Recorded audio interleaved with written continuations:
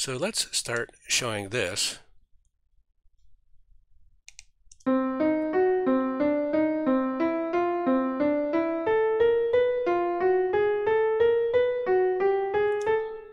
All right. Ladies and gentlemen, this is a recap of composing in multiple dimensions, part 9. What is our thing? Part 2. In today's episode,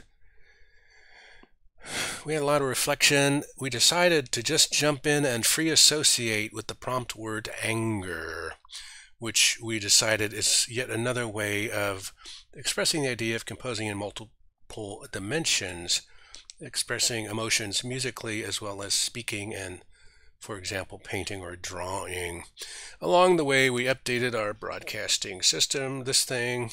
We updated our music score program, this thing, and then we completed a free associate anger composition using an impromptu approach with scales, scale overlays, and scale overlay time delays, and then we picked out some pleasing dyads, and tetrads, and recorded it as a MIDI animation. So this was fun. It was a very impromptu, which means, quote unquote, without being rehearsed or planned. It also means, paradoxically, in readiness. So even though you didn't rehearse it, you're quote unquote ready. So in some sense, we were ready because we had 4 scales ready to go. It's these 4 scales we've been working with for the past several streams. And we just decided to jump in and work with them, which we did. So each scale, 3663, 2332, 4554, and 2442 got their own part line, and then we played them in sequence and started overlaying them, overlapping them a bar at a time. And then we got fancy and did rolls up and rolls down, and oh my God, it got complicated there in the end. And we decided it was pretty cool.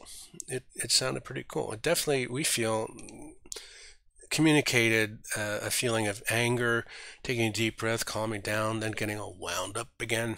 So what we're going to do is play it for you as the MIDI animation, and then I'll take us home. So here we go.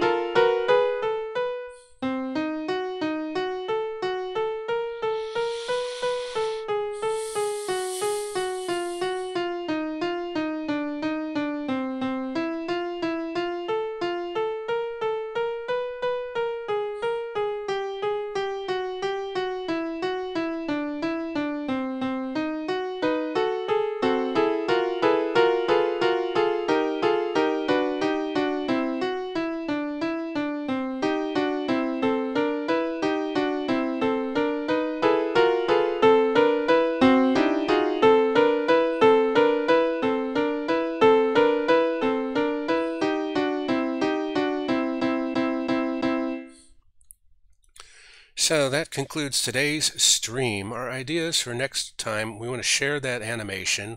We recorded it.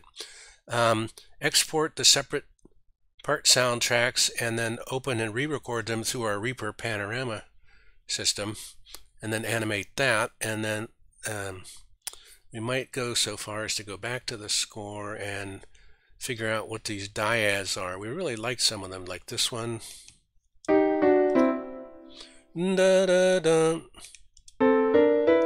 da da da, and then some of the tetrads.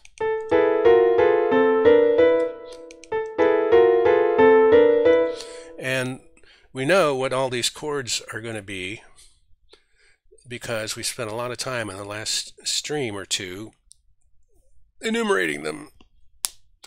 So we predict that we could identify what all those chords are, and if we did so, we might go ahead and do the chord concordance,